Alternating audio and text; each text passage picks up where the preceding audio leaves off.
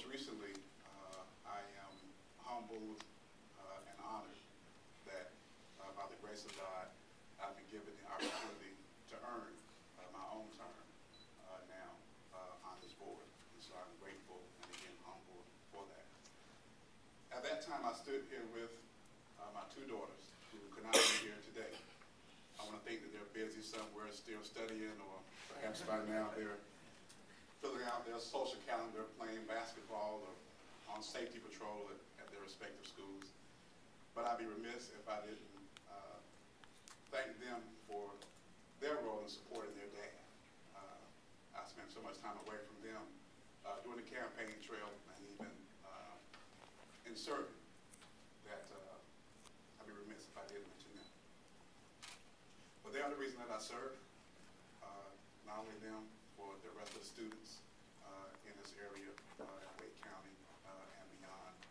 So I want to thank the many people that are here supporting me, that helped me out during my campaign, members of my campaign committee, Corporal Bridges, Wayne Dudley, Robinson, many of the supporters, and I see many of you, I hate to name names, Wake and CAE, my brothers in Omega, who are here, and the many others.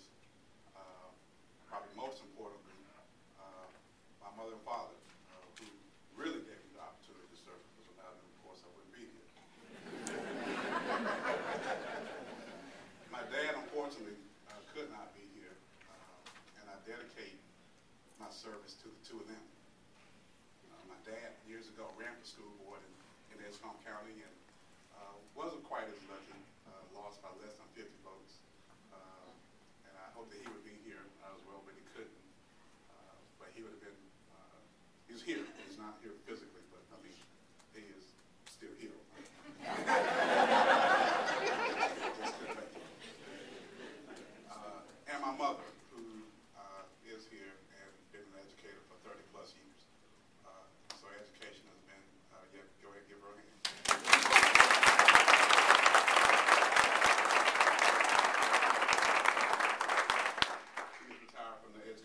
School system and taught English and French for over 30 years at Tarboro High. So thank you, Mom, for being here.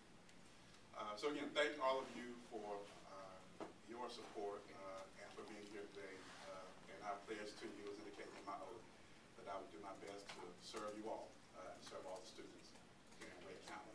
And of course, I would be remiss if I did not also recognize and thank Rosa Gill, former member, who preceded me in the seat, whose shoulders along with so many others that I stand on.